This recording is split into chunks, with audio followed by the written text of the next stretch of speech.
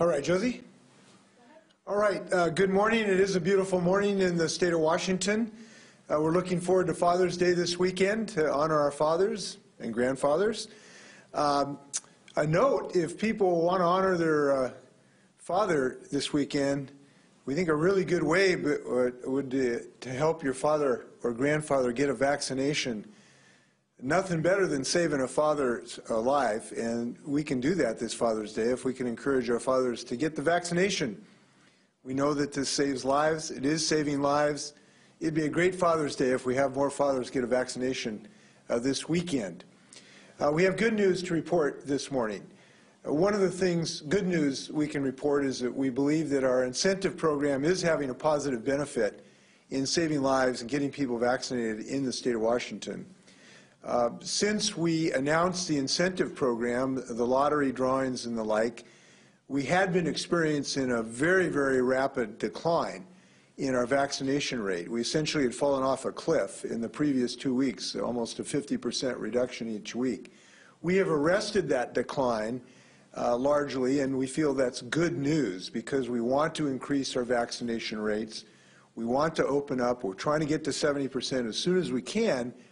And so I'm really glad that this appears to be encouraging people to think about the vaccine. And what we're finding is when people think about the vaccine and they look at the evidence and they look how effective it is, they look at the fact that it's 95% effective, they understand when they think about the fact that the people who are in our hospitals today struggling for breath are the people who did not get vaccinated. When they talk to their physicians and they look at the compelling evidence now that hundreds of millions of people have safely received this vaccine, people are getting vaccinated. So that's good news. And we continue to increase our numbers by tens of thousands each day. That's really, really good news. So we feel good about that. But we want to expand that access of this incentive program. When we started the incentive program, we were unable to include active military duty and those in the Veterans Administration system who had received their vaccination through those systems because the federal government would not give us the identity of those individuals. I'm really happy to say we have found a way to honor our active military duty and our veterans in this regard. And we're announcing today a program we called a Heroes Thanks program. We want to say thanks to our veterans and our active duty personnel. So we are initiating a separate incentive program and a separate lottery for those Washingtonians who have received their vaccine through the Department of Defense or the Veterans Administration. And the way this is going to work is that we will announce winners once a week for 3 weeks, starting on July 30th. Each week, a person in this pool, either a veteran or an active duty personnel, will receive an award of $100,000 in the first 2 weeks and a grand prize of $250,000 cash in the third week of the drawing. Clearly, these are some of our most treasured Washingtonians, and I'm glad to be able to provide this incentive program for them. There will also be Amazon gift cards worth $250 and State Parks gift cards for $100. We hope this will help more fathers, grandfathers, grandmothers, nieces, nephews, sons, and daughters to think about getting this vaccine. I trust that it will. This program will be funded through the same policy of federal COVID relief dollars that we have in our previous. By the way, this is a separate pool, so this will be a separate pool under the lottery rules. One thing we want to ask folks, we don't have the names of people who are active duty military personnel. We are unable to get those from the Department of Defense. So we'll need those folks to submit their names to this program to sign up. So we hope that people will sign up. Those in the veterans, we have a different system. But in active duty personnel, you'll need to sign up for this, and we hope that you will do so. So we're really happy to honor these heroes. We hope this is going to save lives of these heroes. I trust that it will. So that's really good news. Talk a little bit more about this is our tremendous leader, Alfie Alvarado Ramos, who's going to talk about this program. Alfie, thanks for your leadership.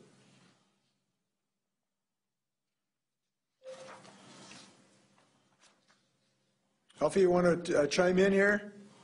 Thank you, Governor, for the opportunity to address our veteran and military community on this amazing incentive program. Top of the morning to my brothers and sisters at arms and their family members. I am Command Sergeant Major retired Alfie Alvarado, Director of your Washington Department of Veterans Affairs. I joined Governor Inslee to thank you for your service and to amplify the efforts made to ensure you are included in our state's vaccination program, and also the incentives that are being provided. I lost last month to COVID one of my dearest friends and former first sergeant. Had he been vaccinated, his wife, children, and grandchildren would still have him among them to receive his love and care. This was a huge loss. The vaccine saves lives, and we need you here. We urge all our veterans, service members, and their families to take the shots. Present arms. You can be a winner in this special lottery, but more important, you will be a winner at life. Thank you, Governor, for this opportunity. Alfie, thanks for your creativity in the lottery system working on this. Not every state is honoring their heroes as we are, and I'm glad we're able to do this. So present arms. I like that, Alfie. Thanks for your creative sloganeering in this regard, and we hope that this will help our heroes. Now, another initiative that we're working on to help people make decisions on the vaccine is we know who the most credible people about the efficacy and safety of the vaccines are our medical professionals, our physicians, our nurses, otherwise. These are the folks we turn to save our lives on a daily basis, from heart disease and cancer and now COVID. And so we want to use the energy of our physicians and otherwise to be able to share their advice with Washingtonians. This is very, very important. So in order to maximize the opportunity for the medical professionals to share their knowledge with their patients, we want to make sure that they can be compensated for providing that professional counseling. So today an emergency order is going to be issued by Insurance Commissioner Mike Kreidler, who will join us in a moment, which will allow medical providers to bill insurance companies for proactively reaching out to their patients to talk about the vaccine, the efficacy, the safety, and the reason this helps save lives. We think that this can put to work a very powerful force in our state, which is our physicians, who we listen to on a daily basis in our most intimate health decisions. We want to make sure that they can proactively do outreach to go out and contact, to call, to talk to their patients about why this makes sense to get this vaccine, and just to share the basic scientific data. And the reason this is important is that, unfortunately, a lot of our citizens have been exposed to deception and outright falsehoods that have given them undue concerns about the vaccine. And what we have found is that when they get the truth, when they get the real lowdown from their doctors, they then realize getting this vaccine makes sense.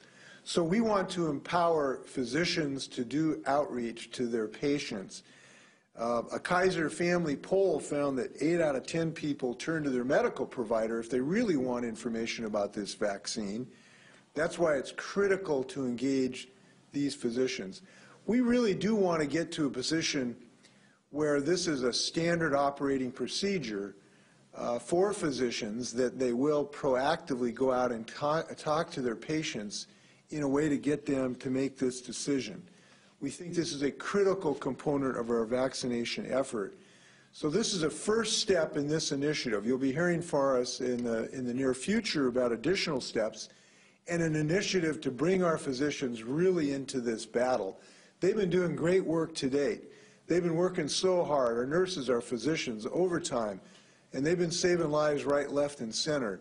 We want to empower them now to even up that, to advance their ability to share information with their patients. So I want to thank Mike Kreidler for his leadership. Mike, tell us more about this program. Governor, thank you very much, and you certainly covered it very well. I worked for many years in a primary care clinic, first for group health, and now it's been acquired by Kaiser. But I can tell you firsthand that working in a primary care clinic, those providers can play a very key role here in helping to reassure people who might have reluctance for whatever particular reason that might be. But they can ask questions, can get answers, and I think the trust factor is something we need to encourage. And the emergency order now to make it easier for people to be able to be touched by their providers so that they have that kind of communication should help to make them a great deal more comfortable going forward so that they really understand the benefits of being vaccinated. There are so many reasons to look at this vaccine as a miracle drug in the face of this pandemic. We need to get people vaccinated. The latest word on the latest variants are much more like seeing something on steroids here as opposed to what we've seen in the past. Those people that are unvaccinated are at huge risk to themselves and certainly to others.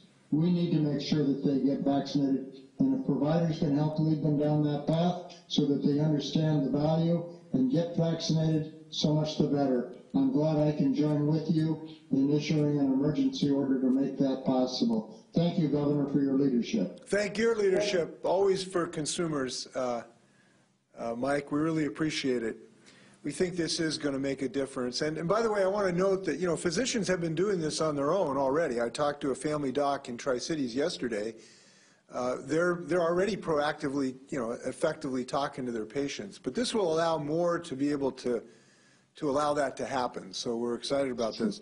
I will also be issuing an order to our through our healthcare authority that will implement the same incentive for providers in the Medicaid and the Public Employee and School Employees Program as well. So we have good coverage for this to the state of Washington. We're going to put our docs, their knowledge to work. We think this is going to save a lot of lives in our state. More good news on the health front today. The Supreme Court once again has resisted a challenge to our health care law that has been so effective, with hundreds of thousands of Washingtonians covered under the Affordable Care Act. It's really great news. I think it would be great, and I look forward to the day when frankly, Republicans stop these efforts to try to dismantle our health care system. It would be great if this would be the last round. We need to work together to extend health care to Washingtonians, certainly during the COVID pandemic. And I'm pleased to say that because we have succeeded now for years and years of resisting the Republican effort to dismantle this system, we continue to add Washingtonians to the system. We now have 860,000 lives who are covered in our state because of this important law, and that has gone up by several thousand this year. So we continue to build this, and that's a good thing for the health care in the state of Washington. Before I take a few questions, I want to talk about our reopening. As you know, we will reopen on June 30th or before that if we hit the 70% mark of those over 16 getting their first dose. And we're making progress on this. We feel good about this.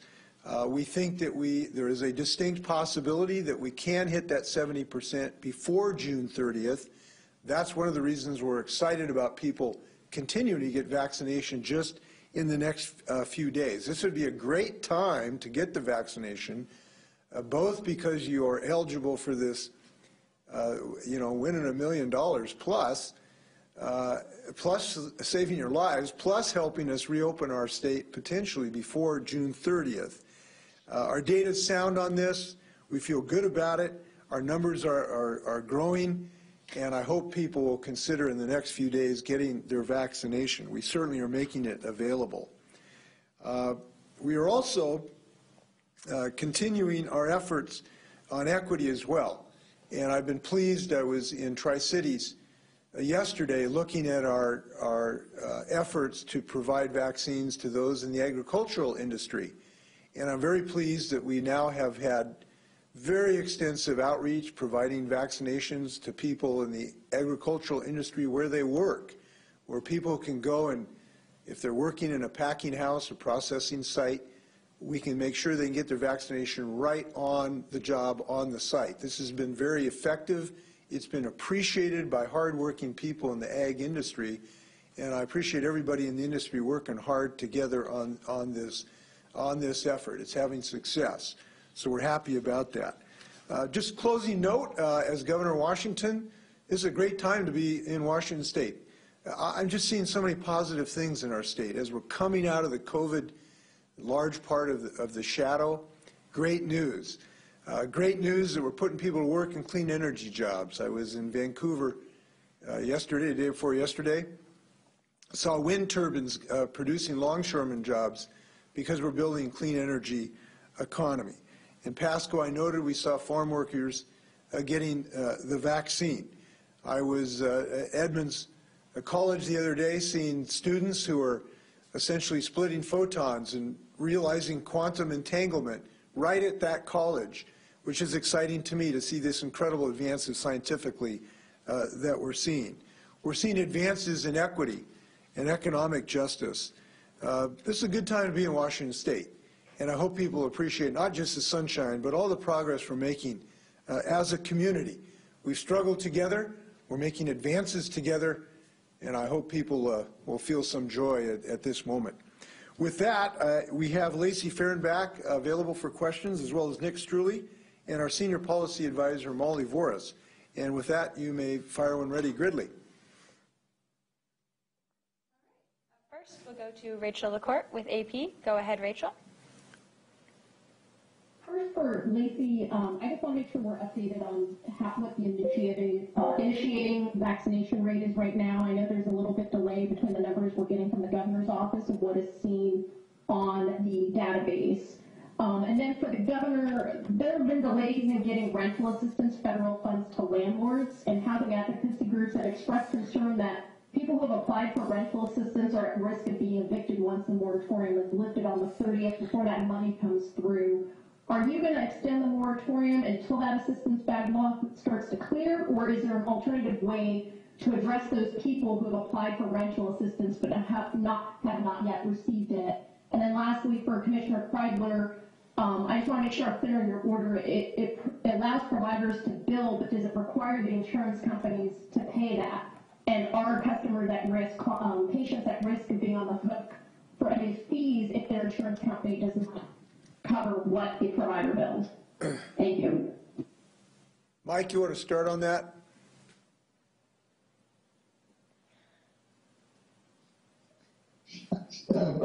First is, we're not here trying to develop a program here to enrich physicians. We're only trying to give them some assistance in doing what they're already doing, as the governor pointed out. They're already doing outreach with their patients, and so this is one where they're engaged in activity with their healthcare personnel to do outreach with their patients. They'll be compensated for that when they do appropriate outreach. It has guidelines around it, so it can't be potentially abused. This is here to make sure we're getting people vaccinated, and that physicians and other healthcare providers can do the kind of outreach that's going to be the most positive, effective way possible. And I believe we're going to accomplish that. We're working closely with the healthcare, both with the insurers and with the provider community, to make sure that this strikes the appropriate balance, and we'll be monitoring it closely.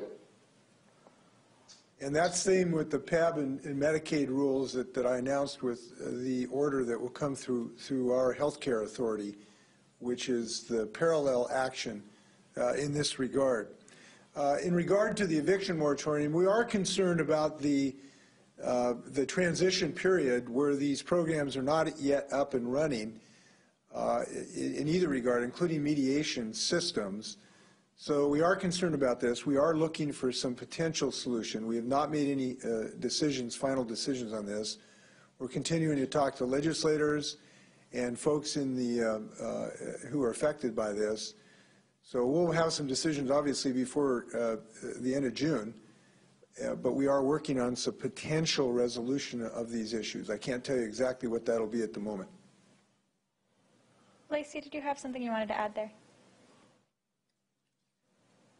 on Rachel's question, we have seen a fall off in initiation of the starting year series in the second half of May.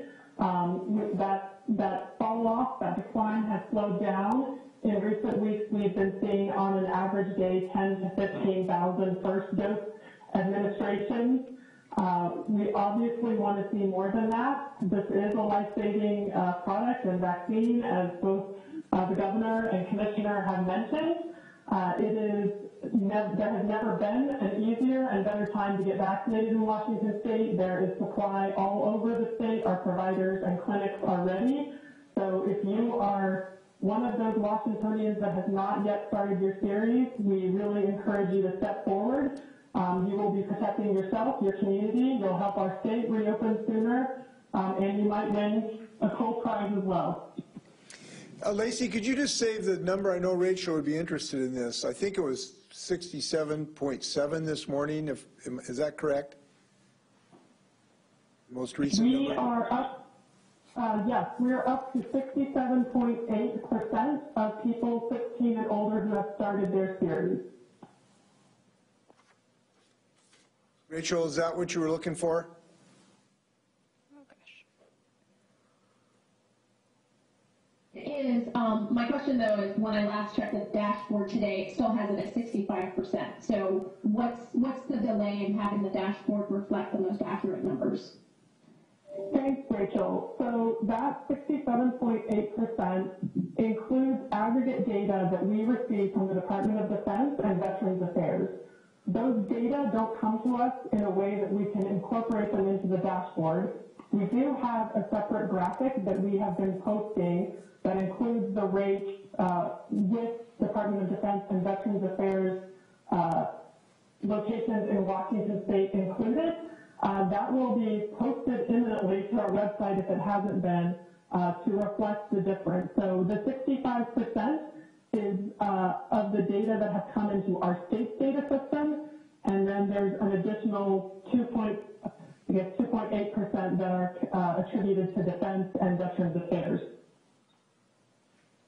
Our system of federalism was not set up to make COVID pandemic data easy.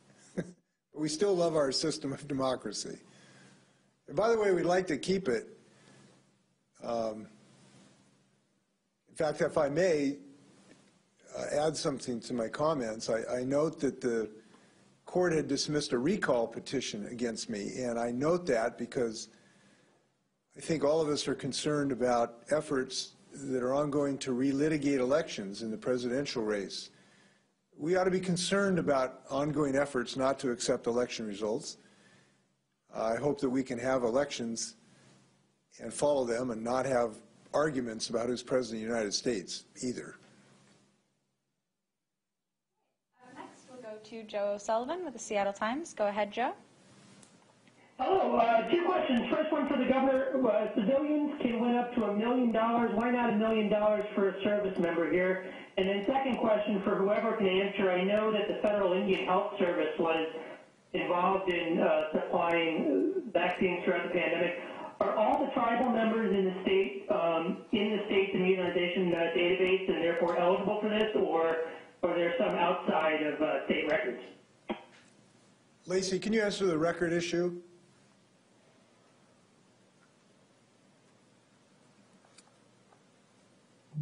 Thanks. We are getting data from most of the tribes, and if there are any that for some reason are only providing directly to the feds, we do have a way that we can incorporate their data into our system. Right. As far as the veterans and active duty, we tried to do something that coordinated the fact that you have a lot better chance of winning in this pool, because the pool is so much smaller than the larger pool for the whole state, to try to make it at least as good and better than your odds for winning compared to the amount of the dollar compared to regular citizens. And we achieved that. You actually, if you do the math, you have a lot better chance of winning if you're in this smaller pool. So you have a little less size of the total prize. So I'm very confident this is very fair, and these are heroes. They're deserving. I think there's a good argument they got a little better deal than non-heroes in this, which is what we were shooting for. All right. Up next, we'll go to Jerry Cornfield with the Everett Herald. Go ahead, Jerry. Good morning. I have two questions. The first for Lacey. When do you expect to get the next batch of data from the federal agencies? And a few days ago it was announced that 152,000 sounded like one batch. Wondered when you get the next batch. And for the governor, there have been compacts with the tribes for sports betting that I think have been sent to your office, 15 different tribal compacts. Have you, or when will you be acting on those? I assume soon. I don't have a date at the moment. Lacey? The data that we are getting from the Department of Defense and Veterans Affairs, it comes in different intervals.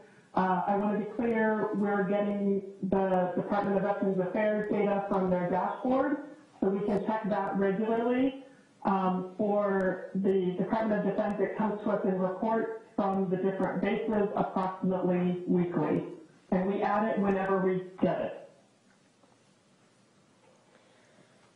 All right. Up next, we'll go to Drew Mickelson with King 5. Go ahead, Drew.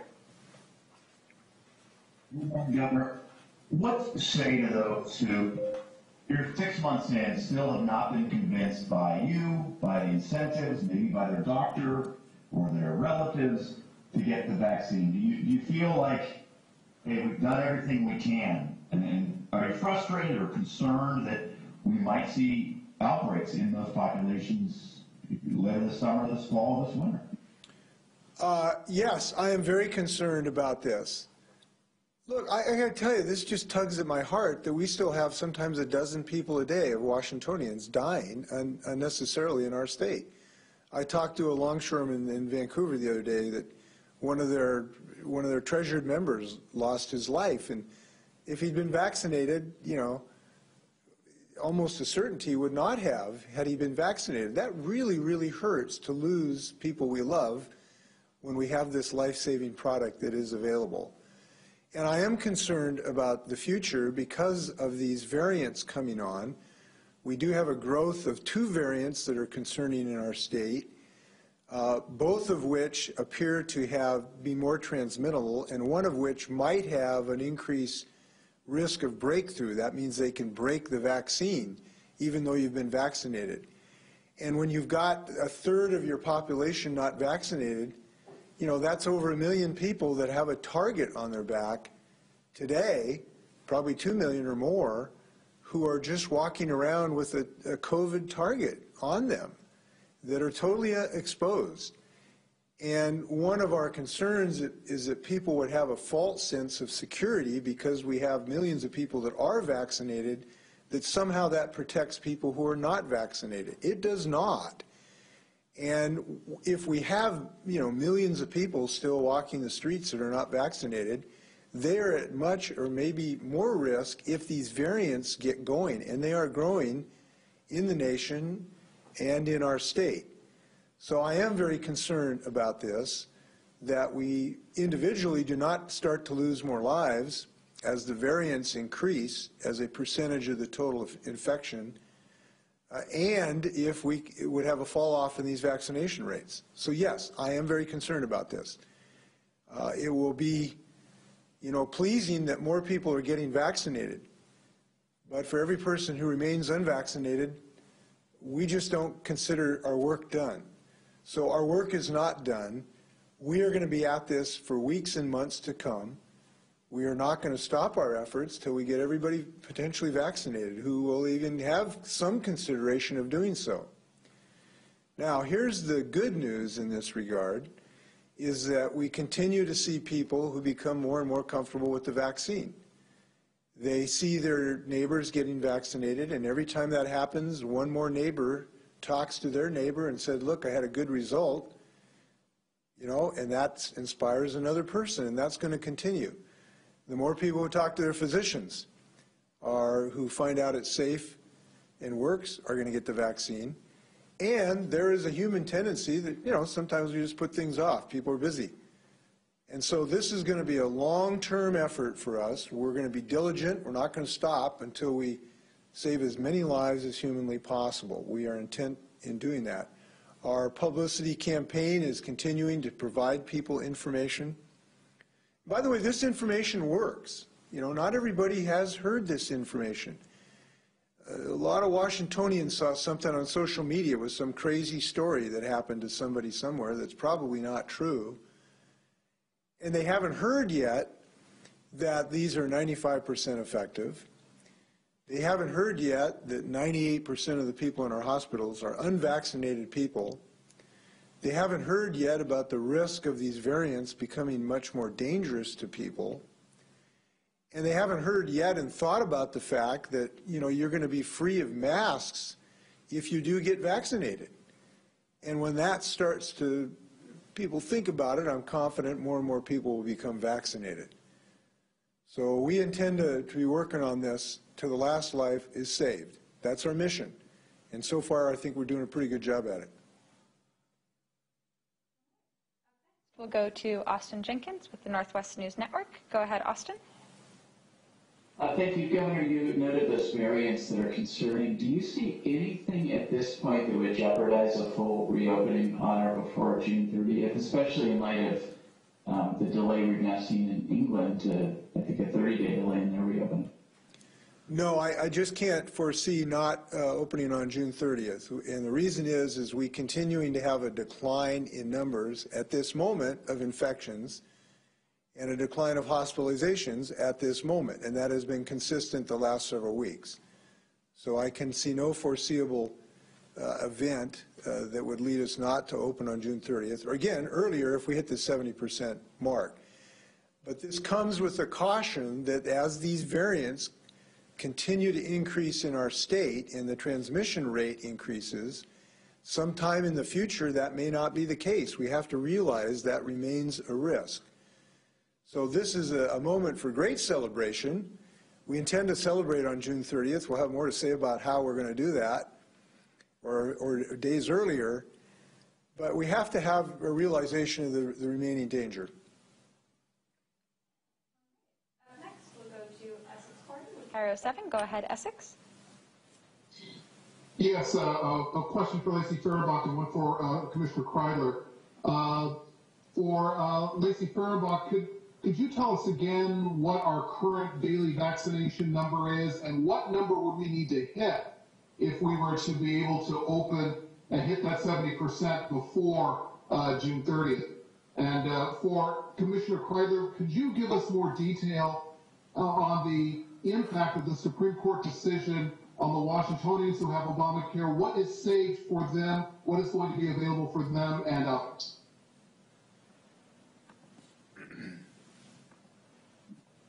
Governor, from Mike, I'll begin. And to that question, I couldn't be happier with the decision that was just rendered by the Supreme Court for obvious reasons. It means that millions of people in this country and hundreds of thousands of people in the state of Washington are going to have some peace of mind that tomorrow they might not see their health insurance go away. So this is a very positive step from that perspective. At the same time, it means we redouble our efforts. We've got to do more to make sure that the cost that takes place for individuals, particularly if they receive little or no subsidy and are still not well-to-do people, we need to make sure that we're doing more to assist those people. And that's something we need to work hard to accomplish going forward.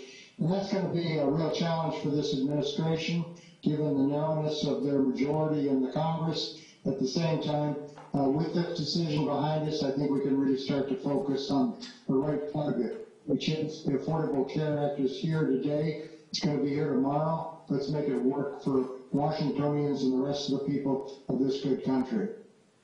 Yeah, if I can add to that, our state is not resting on our laurels. As you know, we're the first state in the country to be working on a public option that can take measures to maintain reasonable pricing. And we're working on that, and I'm glad we got Mike and our healthcare authority working on that. But it sure is good news that healthcare for 860,000 Washingtonians didn't evaporate because the Republicans want to destroy that system. That's really good news today.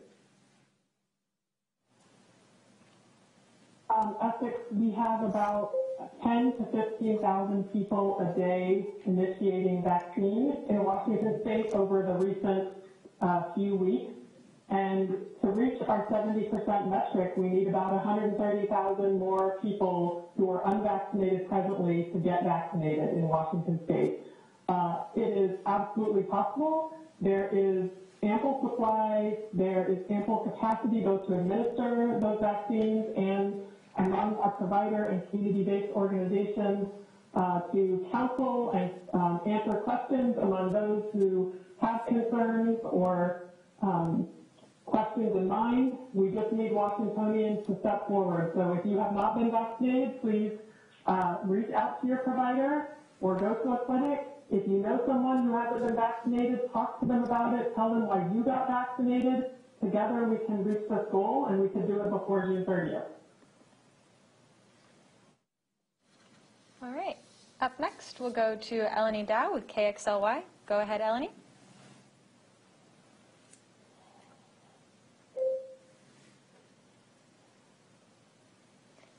Hello.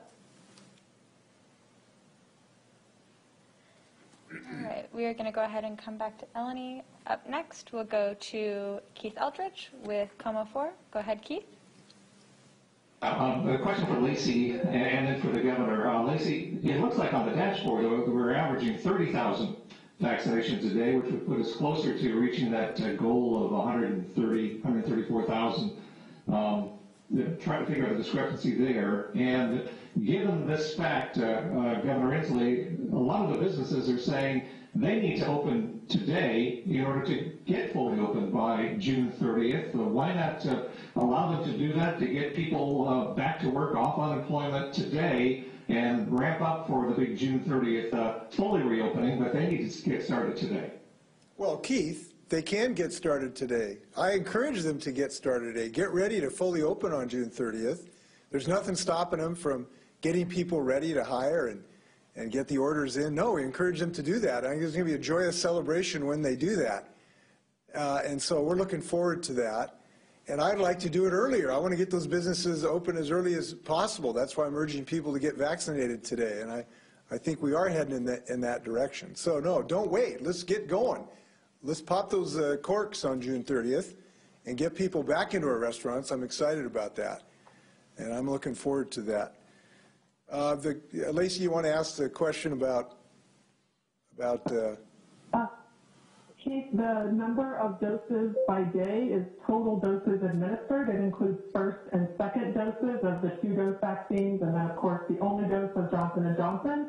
So that initiation goal that we have is really about people getting their first dose for Pfizer and Moderna or their only dose of J&J.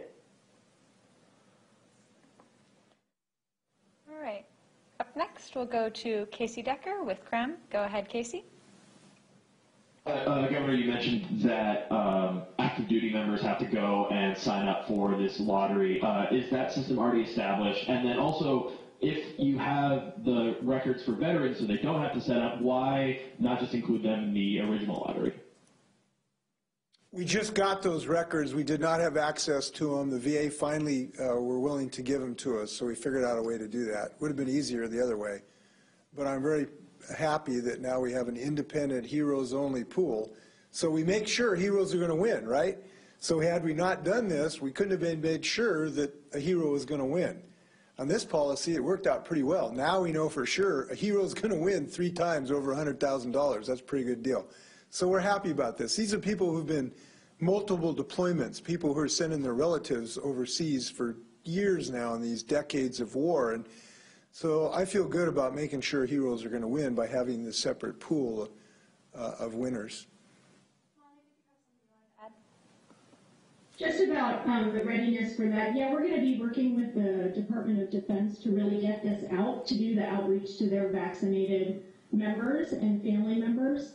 So we'll have that ready to go, and we'll be working with them closely very soon. All right, up next, we're going to go ahead and try Eleni Dow with KXLY again. Go ahead, Eleni. Hello. All right. I am hoping that this works now. My question for the governor is, will the eviction moratorium be lifted by June 30th or extended? And if there is an extension, until when? And if it is going to be lifted, will resources be in place for renters before then? Yeah, I know people are eager for that answer. We have not made final decisions on this issue. I can tell you that we are very aware of the gap between the current termination of the order and the standing up of the relief for tenants and landlords. That's a significant gap, and I'm concerned about it. We are right now figuring out how to handle that situation. So I don't have a definitive answer for you to those questions. We will as soon as we can. We will share that with you as soon as we can. All right, we've got time for one more question. We'll go to Steve McCarron with Como 4. Go ahead, Steve. Thank you. I have a question for Lacey and a question for the governor. First to Lacey, given the daily average of people getting initiating vaccination and how many people still need to be vaccinated to reach that 70% mark, to hit that mark, do you still think it's going to be really close to June 30th, if not a couple days after? I think that's something you might have said about a week or two ago. And then for the governor, a question that expands on your remarks about the Shot of a Lifetime incentive program. When you look at the numbers that you're seeing so far, how do you rate the success of that program and actually getting people to roll up their sleeves? I think there was dozens of prizes, if I remember correctly, that went unclaimed from the first round, and those will carry over into a drawing next month. But given the amount of money that's involved here, has it been worth it, and are you satisfied with how it's looking? Yeah, let me answer that question. Yes, I am happy that we've done this. Look, every life is a multi-million-dollar value in the state of Washington. Every single life we save. And every time we get somebody vaccinated, that's a potential life saved. And I'm confident we saved lives because of this, and I'll tell you why. In the 2 or 3 weeks before we initiated this incentive program, every week we were seeing a very steep drop, like it went off a cliff very quickly. It happened nationwide. We weren't the only ones that had this happen to us. We were getting reductions like 50% a week for the couple of weeks before we started the incentive program. We now have arrested that fall, if you will, like we caught it with a rope, if you will. It's gone down a little bit, but not significant amounts since then. So preventing us from continuing that fall was very important. And this means thousands of Washingtonians are going to get a shot at not losing their lives. So this is well worth it, in my view, for a relatively small investment. Lacey, did you have something to add on that? I would just add for Steve, you know, given where we are right now and how far we have to go, we can meet the goal before June 30th. I want to be very clear about that. And if we do or not, and when we do, depends entirely on the people of Washington. We could hit it early next week if enough people step forward to get vaccinated. There's supply to do it, there are logistics to do it, and we would love to see that happen. It could also be down to the wire, and it really depends on us, on all of us, just like everything we've done throughout this pandemic.